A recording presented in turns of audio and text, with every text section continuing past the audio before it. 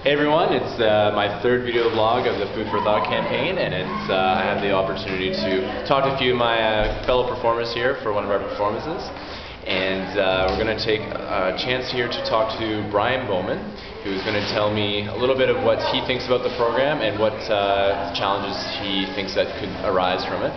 And hopefully we'll get some nice insight from him as well. So here is Brian Bowman. Now, howdy.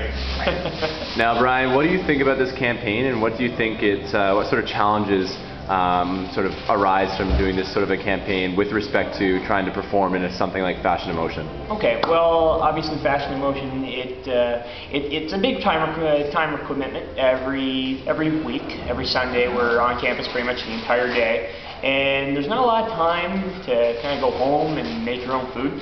I mean, for example, we have maybe an hour between scenes at some points, and it's typically right in the middle of the day, and you're just going, oh my god, I need to eat something, so you're kind of forced to go eat it maybe in the terrace or somewhere on campus. It's going to be, I don't know, maybe a sub, for example. That's still going to cost you about $8, $9. You get a drink with that, it's a little bit higher, right? So it's a good chunk of change, and I don't know, you just have to kind of make do. You can't go home and make your own food, and especially if you have to travel along the way just to get there, like I know Nick does. So it's a bit of a pain in the butt, by all means. So it's a good campaign to show how you can.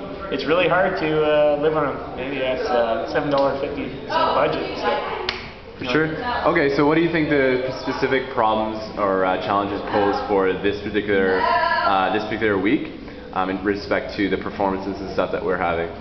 Well, for the performance, I feel like, well, that's a good question actually. What do you mean, Nick? Like what? Essentially, like, because we're having a bunch of performances on a row sort of thing, and we're having lots of time to practice at the theater and stuff like that, like what specific problems are there? Are they similar to the stuff on like the Sundays and stuff like that, or is there other things that just we have like no time, and what sort of things would you think that you have to do, or well, like how do we eat healthy with a $7.50 budget during the time this Fashion in Motion production week? I guess during production week, you can often bring food to when we're going to practice and stuff like that. So it's kind of there are positive sides to that.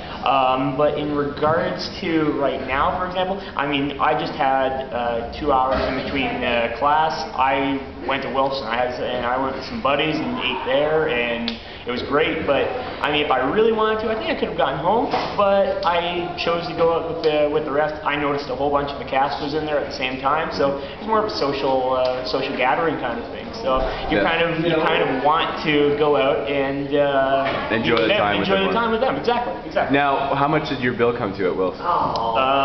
With tip, $14, and that was just a small salad too. I mean, that's a small salad and a Coke. So. Yeah. For example, it's it's not exactly the cheapest thing out there. Pretty difficult thing to manage, eh? Yeah, it is. All right, thanks, Brian. Really appreciate it. No problem, Nick. All right, guys. So this is the third video blog for my Food for Thought campaign. I'd like to thank Brian Bowman for taking this opportunity to talk about the Food for Thought campaign with me, and hopefully we can end off our performance week here with a bang. So thanks a lot.